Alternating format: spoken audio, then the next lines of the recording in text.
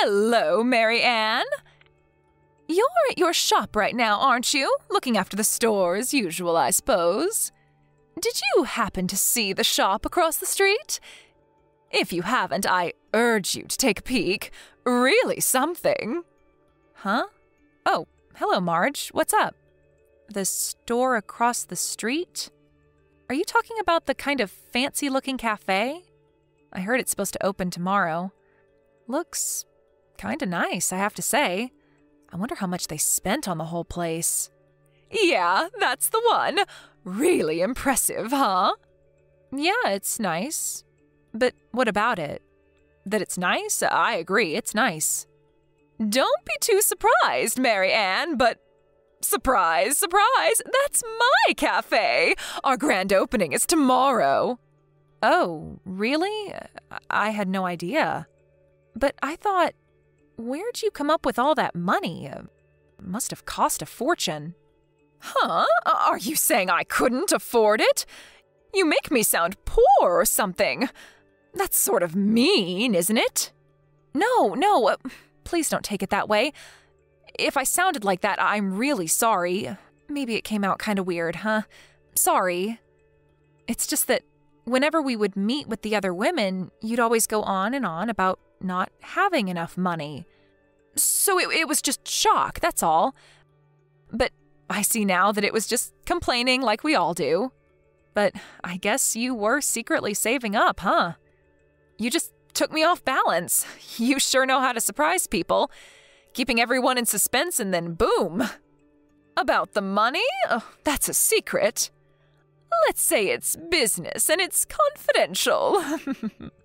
Yeah, right. No problem. I don't have to know that, right? Really? You seem a bit flustered. Is it because you now have competition? Getting a bit worried, maybe? Huh? No, not at all. But I suppose if a shop similar to mine opens across the street, there, of course, will be a bit of rivalry. No way to avoid that, I guess, huh? But we're located across the street from each other, and I think we cater to different kinds of customers, so after a while, things will settle down. You'll have your regular customers, and I'll have mine. I'm not so sure about that. My shop is really attractive, and I have a feeling customers will gravitate toward my shop in no time. I just hope I don't take all your customers. If a nice fancy cafe opens across the street from your old beat-up cafe, well, people will obviously choose the more charming one, don't you agree? Our place isn't exactly beat up. Maybe needs a paint job here and there, but I wouldn't say beat up. I hear that place has been in business since your grandfather opened it God knows how long ago, and it hasn't been fixed up since. Is that true? Can I stop you right there, Marge? I know this is business and all, and it's actually good to have a little rivalry. I think it's healthy, it keeps us on our toes, but I would prefer that you not badmouth our shop. Oh, did I hurt your feelings, Mary Ann? And you talk of a rivalry. I don't see any kind of rivalry. Your beat-up cafe isn't even on our radar. Well, our place is seen as quaint and antique. People prefer that to some bright and gaudy exterior. Gaudy, huh? I don't see it that way. As a matter of fact, I think most people will see it as clean and hygienic. With a shop like that, it's a matter of time before they find some food contamination and the place is forced to close. Yes, well, we both run a restaurant cafe, and any kind of food contamination or poisoning incident would bankrupt us. I suggest we both be very careful that doesn't happen. I have nothing to worry about. Our place is spotless and super clean. No need to worry about that. And please don't compare my place with your old dilapidated shack. And to be honest, the place is an eyesore. I can't understand why people go there. I should warn you in advance, our place is going to be extremely busy after it opens. You probably won't be getting many customers tomorrow. Why don't you take the opportunity to clean the place up? In fact, you really should have fixed that quaint shack up a long time ago, or you wouldn't have been in this predicament. I hope you don't resent me for putting up such a nice and beautiful cafe right across the street from you.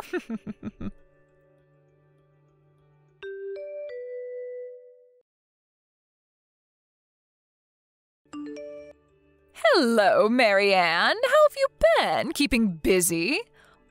Or are you just lounging around and whiling away the time? So sorry that business is not picking up. I told you you should have used the time wisely and did a little fixing up. Oh, hello, Marge. Been about a week since you opened, huh? Looks like you're doing okay. As for my place, we're not doing so bad. Revenue hasn't really changed much. I would say it's within our forecast. I was surprised our regular customers were so loyal. Oh, on the defensive, are we? Well, I don't blame you for being touchy about it. It's hard to see your little rundown shop deteriorating even further. I was just thinking. You run that place with your husband, right? He does the cooking and waitering, anything that comes up, doesn't he? Yeah, he helps out any way he can. It is a family business. Tell you what, Marianne, since you guys are really having a hard time, what if I told you I'd be willing to hire your husband at our place? Help you guys out a little. What do you say? Excuse me? Hire my husband? Are you serious? I'm just lending a helping hand to a fellow cafe owner, that's all. You don't have to be so shocked. I figured your business was suffering, so I offered to help. What's wrong with that? If your husband comes and works for us part-time, it'll help to cut costs. With the lack of clients, he has nothing to do anyways, right? No need for that. We're not really in the red. Business is as usual. As a matter of fact, my husband is pretty busy, so thanks for the offer, but we'll pass. There you go again, getting all defensive. I know that pride is probably getting in the way, but there's no need. What are neighbors for, right?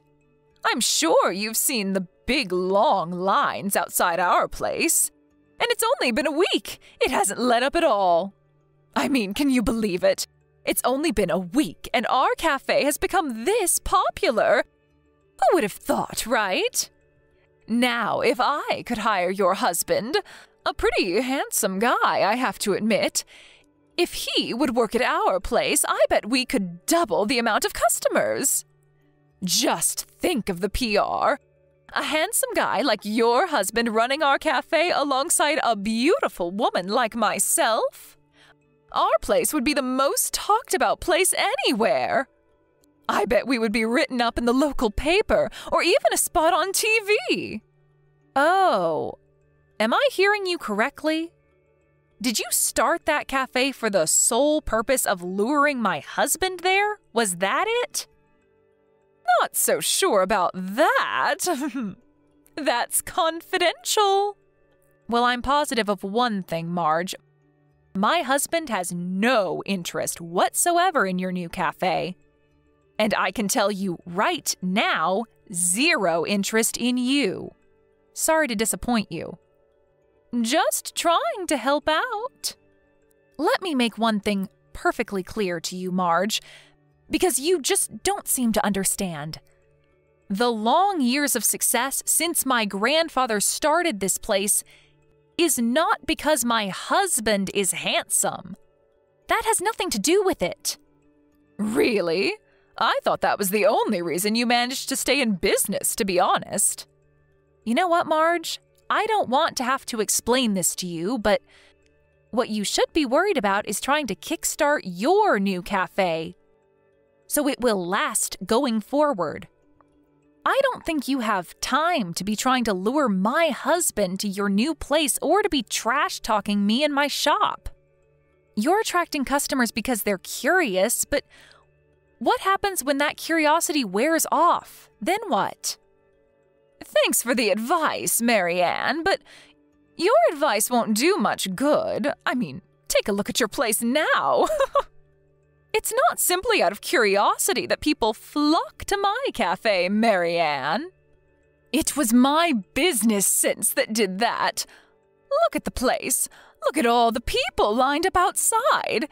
In less than a week, I was able to transform this place into one of the most popular cafes in town. There's no denying it. As an astute businesswoman, you should also know that people flock to newly opened businesses out of curiosity. The real test is only starting, Marge. Will customers be willing to come back a second time or a third? That's what matters. That's what keeps you in business for years to come. You know what? It's kinda annoying to be told that from someone whose cafe is empty. I don't see anyone waiting to get in. Like I said, we're doing okay. We've been in business for years. We've had good times and bad. We've retained a loyal customer base. Yes, whatever. Oh, and about my offer to hire your husband, that still stands, so when you decide, let me know as soon as possible. I'll pay him a reasonable hourly rate. Like I said, Marge, he has no intention of working there.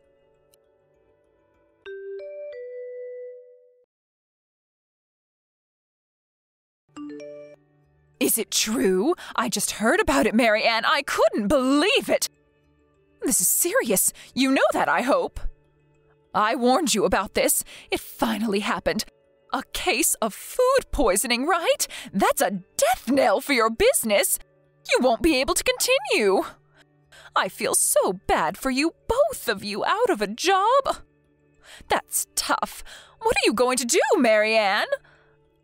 Like I offered before, I'm still willing to hire your husband at our cafe, but only your husband.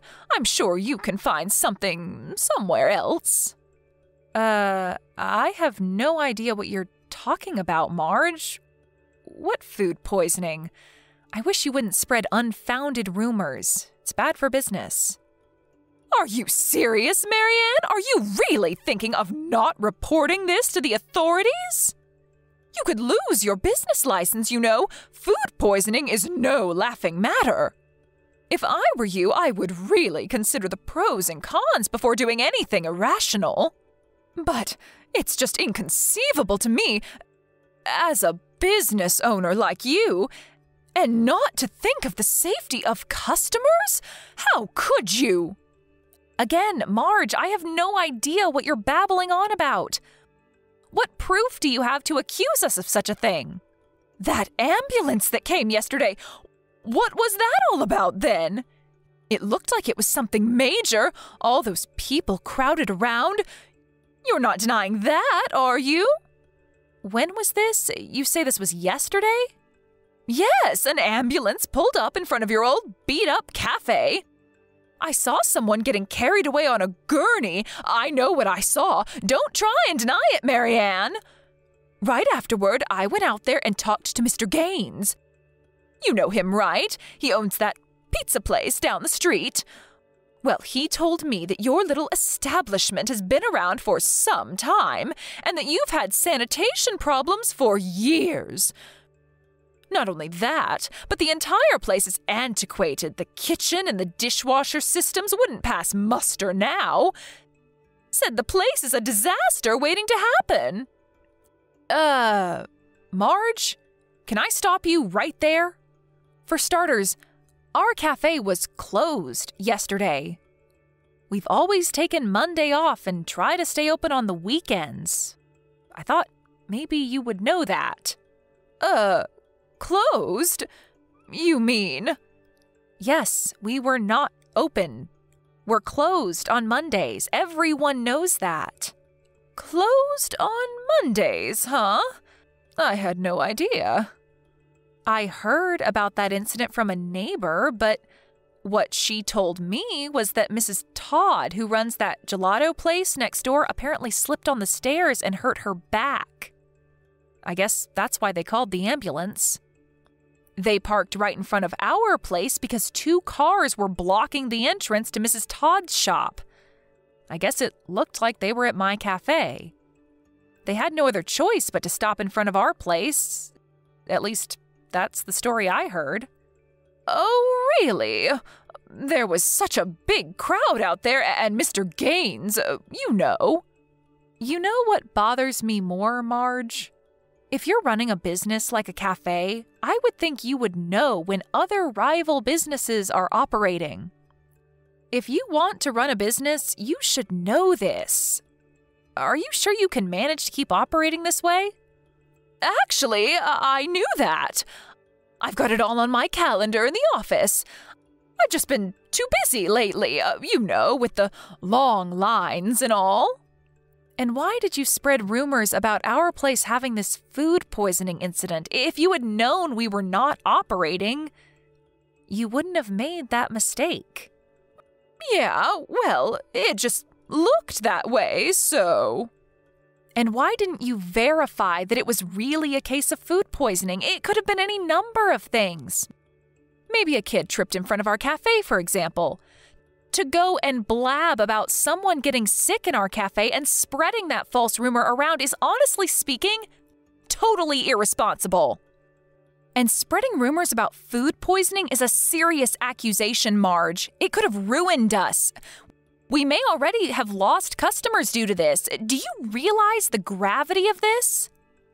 That was not my intention. I was only trying to. And another thing, those 2 cars that were parked in front of Mrs. Todd's place, turns out they were customers visiting your cafe. Mrs. Todd told me she had complained to you about using her parking space, but you completely ignored her. That's why the ambulance had to park in front of our place. Huh? Why do you even know about all this? Did you snoop around and ask questions? Unlike you, we have a tight-knit business community here, and we exchange information all the time. We help each other out when needed. Although Mr. Barnes has shunned any contact with us. He only started his shop a year or 2 ago. I guess he prefers to go it alone. A tight-knit business community? I've never heard of this. Why wasn't I invited? People have been in various businesses around here for generations.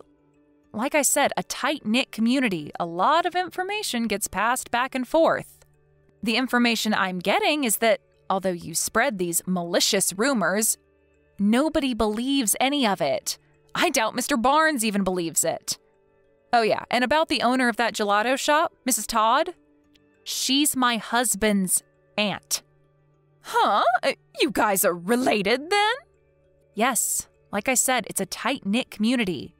I've got a bunch of relatives that own businesses around here. As a matter of fact, my brother runs that burger place on 5th Street. Huh? And I thought it was a great chance for me to do away with that old rundown cafe once and for all. But you know what, Marge? You should be grateful that it didn't go as planned. Huh? Why should I be grateful? Well, for one, I won't have to press charges against you for slander and spreading false rumors about this food poisoning incident.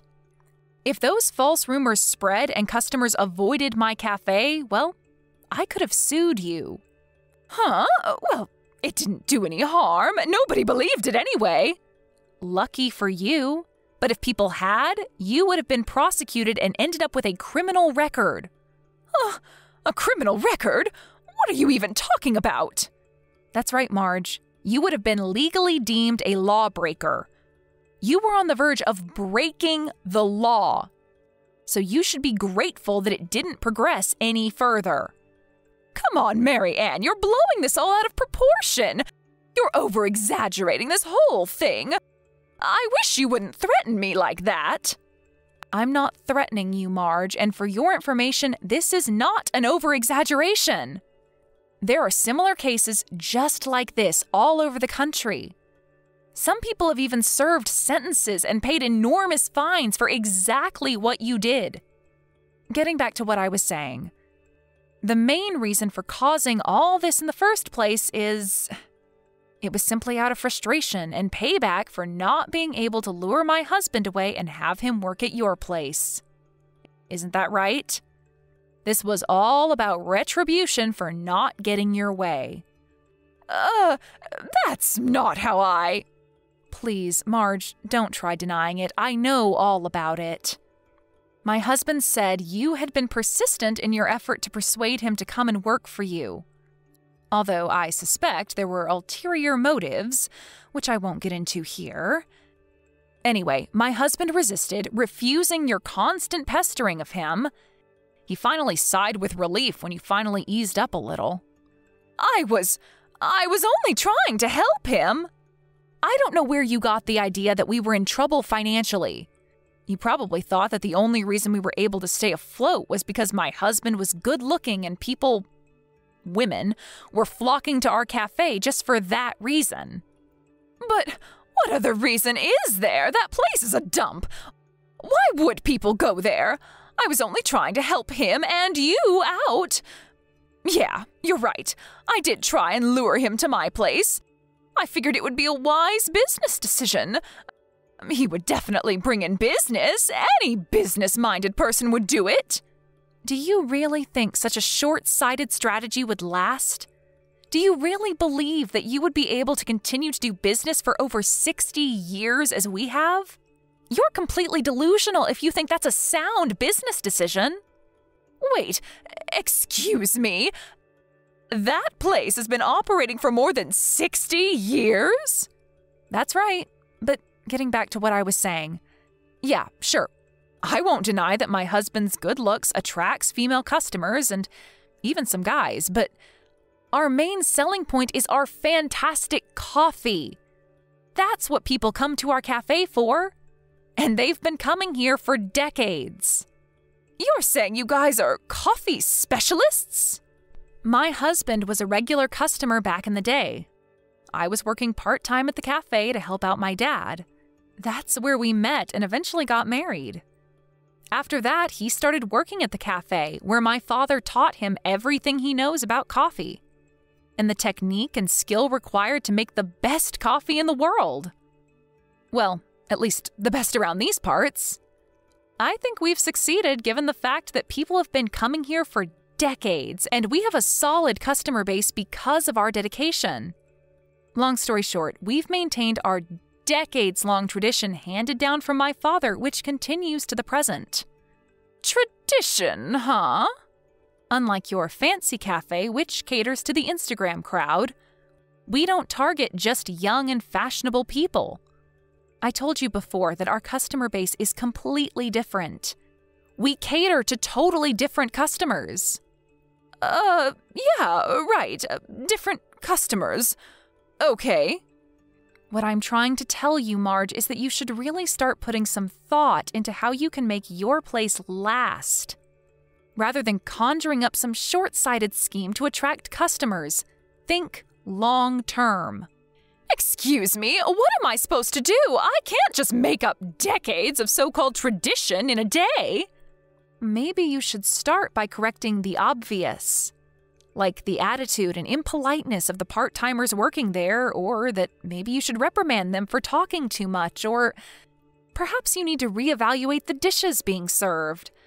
Perhaps the chocolate cookies are too small or the cake slices are too thin. Is the cafe manager sitting back and lounging around too much? Which really degrades the look of the place and the overall impression it leaves. You said there were long lines outside, but that seems to be waning recently. You know what, Marge? What I just said may be the reason for the decline. Did you even contemplate that? Are you saying I don't know how to run my business? Well, I don't need your advice. I heard that you were asking some of the neighbors for money. Are you sure you can keep this up? It's not easy to run a cafe. You always have to be on your toes. Like I said, I don't need your advice. I have my way of doing business. Leave me alone.